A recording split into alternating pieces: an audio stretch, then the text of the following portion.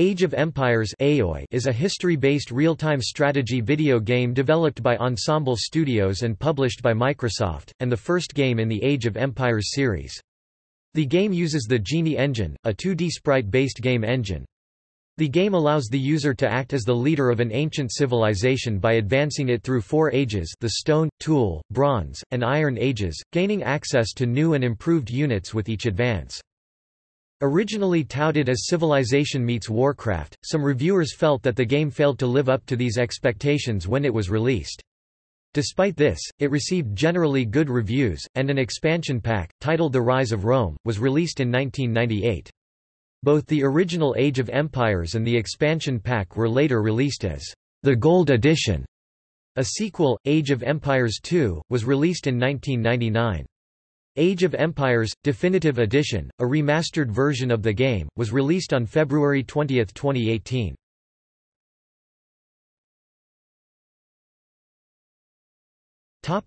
Gameplay. Age of Empires requires the player to develop a civilization from a handful of hunter-gatherers to an expansive Iron Age empire. To assure victory, the player must gather resources in order to pay for new units, buildings and more advanced technology. Resources must be preserved, as no new resources become available as the game progresses. For example, trees that are cut down will not grow back. 12 civilizations are available, each with individual sets of attributes, including a varying number of available technologies and units. Each civilization has technologies unique to them, so that no civilization possesses all the technologies possible within the game. A major component of the game is the advancement through 4 ages. These are the Stone Age, Mesolithic, Nomad, Paleolithic, the Tool Age, Neolithic, Chalcolithic, the Bronze Age and the Iron Age. Advancement between ages is researched at the town center, and each advancement brings the player new technologies, weapons, and units.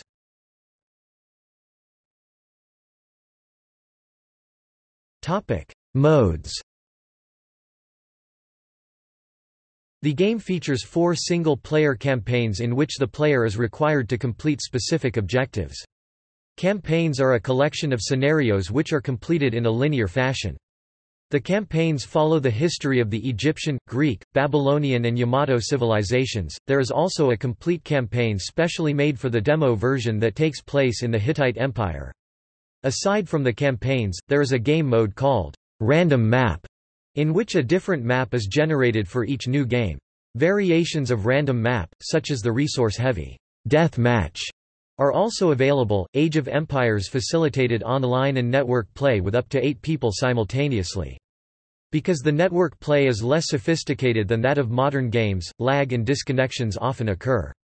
Until June 19, 2006, multiplayer gameplay was supported by Microsoft Gaming Zone. At that point, the Zone abandoned support of most CD-ROM games, including Age of Empires and Age of Empires II, The Age of Kings. The creation of user-made scenarios or series of scenarios campaigns for the game was made possible using the Scenario Builder. This tool is simpler and easier to learn than comparable editors used in more modern games, but it has fewer capabilities as a result. Ensemble Studios used the Scenario Builder to make the single-player campaigns which shipped with the retail game. Various unofficial sites exist where custom scenarios can be submitted and downloaded. In late 2005, it was discovered that by modifying various data files, units present in the beta versions of the game could be made available in the editor. Some obscure units include a spaceship and a hero that changes ownership when units move near it. Through data editing, the rules of unit placement can also be modified. This allows units to be placed on any terrain and on top of other units, which creates new possibilities for design. Other significant discoveries include new terrain templates, a mode to triple each unit's hit points and a tool to edit map sizes.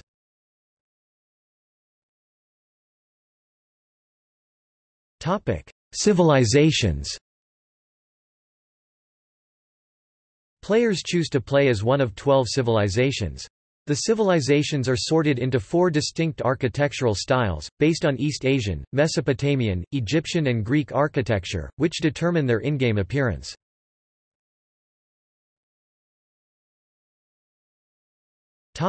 Technology. Technology is researched at specific buildings, to which they are generally related, for example, religious research is done in temples and improved armor is researched in the storage pit. Technological advances come in many categories, such as military upgrades, better arms and armor for units, economic upgrades, increasing the efficiency of resource gathering, religious upgrades, faster conversion rates and more abilities for priests, and infrastructure upgrades, stronger fortifications and more resilient buildings. As basic technology research is completed, more advanced technologies may become available. Some technologies are not available to certain civilizations. Technology plays a very important role in the strategy of the game. As a civilization progresses through the ages, technology becomes more and more expensive, which makes collecting the necessary resources to research them difficult. As a consequence, balancing the workforce of villagers across the various resources can make the difference between victory and defeat.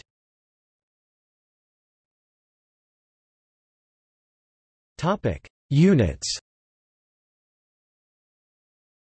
Players control a variety of civilian and military units.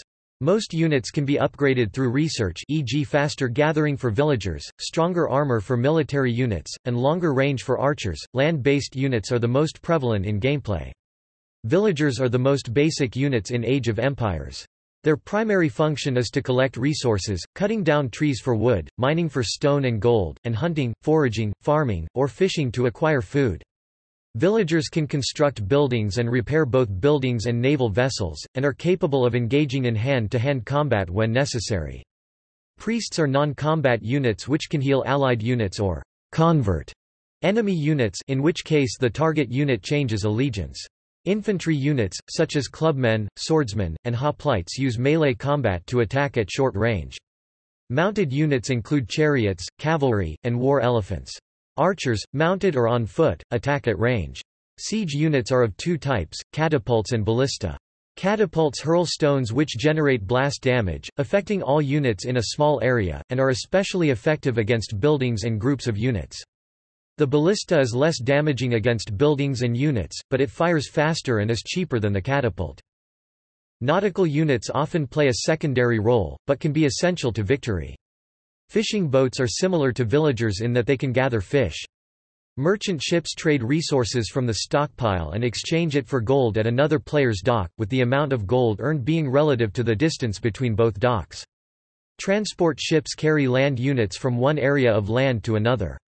As well as attacking enemy ships, warships can be very effective in attacking land-based units close to the shoreline because melee units cannot fight back. Warships come either as galleys which fire arrows or triremes which launch bolts or boulders, very effective against buildings near the shoreline. Unit types are identical, regardless of civilization, though certain civilizations may have improved variations of these units. So, for example, a Korean Chosun broadswordsman is identical to a Persian or Phoenician one, as are bowmen, axemen, short swordsmen, cavalry, and so forth. Some armors and clothes are historically inaccurate, with the long swordsman bearing more resemblance to a Roman praetorian. Some units were also available in the game to civilizations that never, historically, had them. Hoplites can be trained by every civilization except Persia, and some Middle Asian civilizations can train legions and centurions, while Japanese Yamato can build triremes.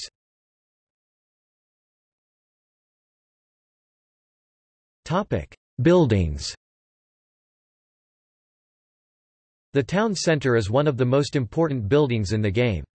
Here villagers are created, and age advancement is researched. Most scenarios have each player begin with a single town center. The ability to build multiple town centers is unlocked by the construction of the government center during the Bronze Age. The town center provides population support for 4 units. In order to build more units, houses must be constructed. Each house supports 4 units, and although any number of houses can be built, they can only support a maximum of 50 units. Military units are produced at specific buildings relevant to their area. All sea units are created at the docks. Walls and towers are defensive fortifications. Age of Empires was one of the first real-time strategy games to include walls strong enough to form a feasible means of defense. Farms are used to produce food. Granaries, storage pits, and the town center are used to store resources deposited by the villagers. Wonders are enormous monuments representing the architectural achievements of the time, such as the Egyptian pyramids. They require huge amounts of resources to build and are constructed very slowly.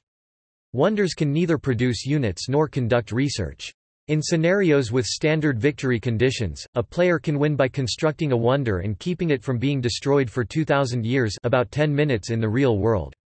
Building a wonder also greatly increases a player's score, which is beneficial in score games. Players typically make it their top priority to destroy enemy wonders, especially under standard victory conditions. For this reason and because a wonder is relatively easy to destroy, a wonder must be well guarded at all times.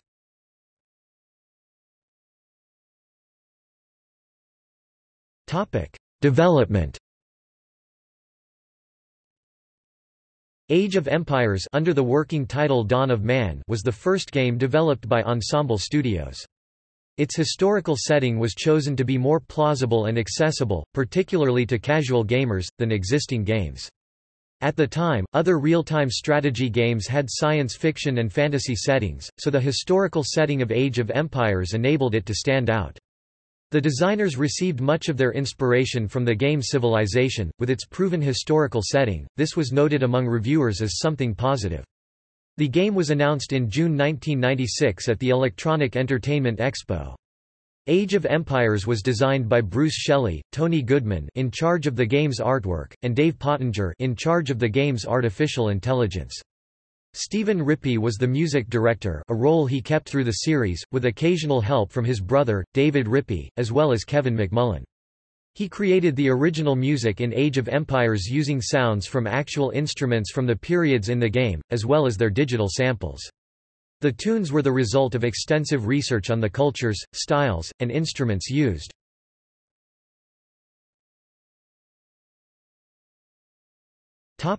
Reception.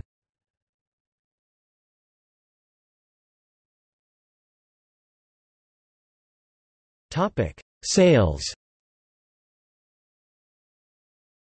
Upon its release, Age of Empires debuted at number 7 on PC Data's monthly computer game sales chart for October 1997. Over 650,000 copies had been shipped globally by December 12. From its launch to early February 1998, the game was consistently the top-selling computer strategy title in the United States, France, Germany and the United Kingdom, according to Microsoft. It was released in 55 countries during its first 4 months. In the United States alone, Age of Empires sold 178,000 units and earned $8 million in revenues by the end of 1997. Globally, the game sold through 850,000 units by February 1998. That August, it received a Gold award from the Verband der Unterhaltungssoftware Deutschland (VUD) for sales of at least 100,000 units across Germany, Austria and Switzerland. Its sales in German-speaking countries totaled 115,000 units from January through September 1998, which made it the region's fourth best-selling computer game during that period. The VUD raised it to Platinum status, for 200,000 sales, by November. Sales of the game in South Korea alone reached roughly 150,000 units by 2000. According to PC Data, it was the United States' 10th best-selling computer game during the January to November 1998 period. At the 1999 Milia Festival in Cannes, it took home a Gold prize for revenues above €15 million in the European Union during 1998. Age of Empires was a commercial success, with sales of 2.2 million copies by June 2001.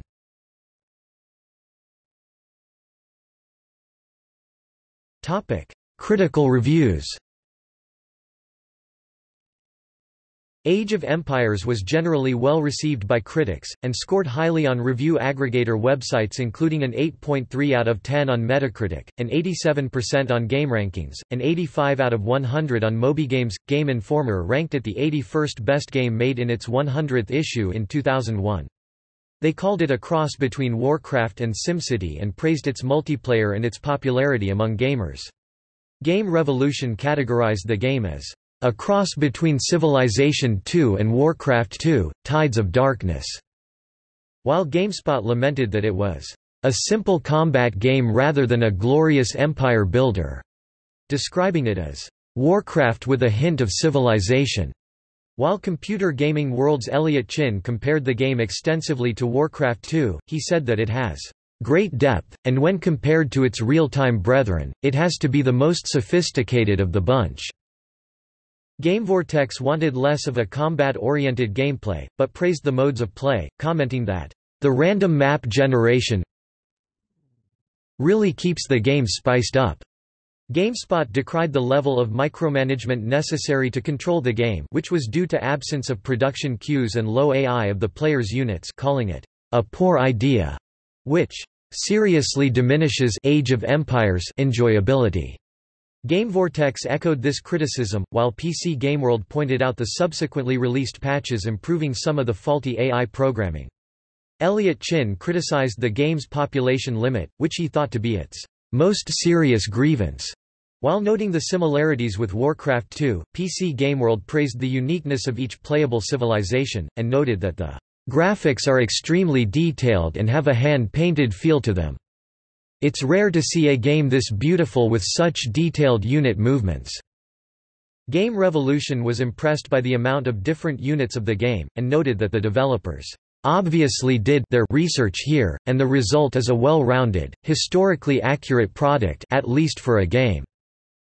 The soundscape of the game was also criticized, with GameVortex stating that, "The oral clues just aren't enough to let you differentiate just what's going on."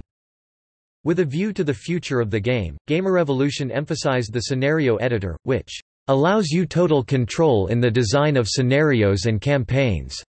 A tool at your disposal to create a scenario exactly to your liking. The game won numerous awards, including GameCenter's 1997 Game of the Year and the 1998 AIAS Computer Strategy Game of the Year award. Age of Empires was a runner-up for Computer Gaming World's 1997 Strategy Game of the Year award, which ultimately went to Myth: The Fallen Lords.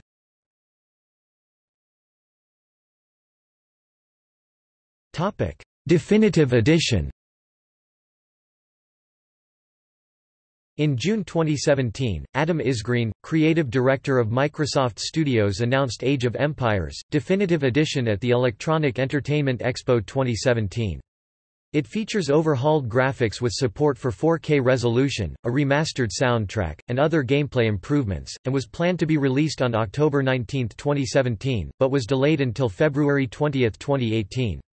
Age of Empires Definitive Edition was released through the Windows Store and was met with mixed or average reviews and weighted score of 70 out of 100 in Metacritic. PC Gamer gave the game 6100s, calling the game, "solid remake of a game past its time." GameSpot gave the game 6/10, praising its 4K graphics and upgraded soundtrack but criticizing old problems still persisting.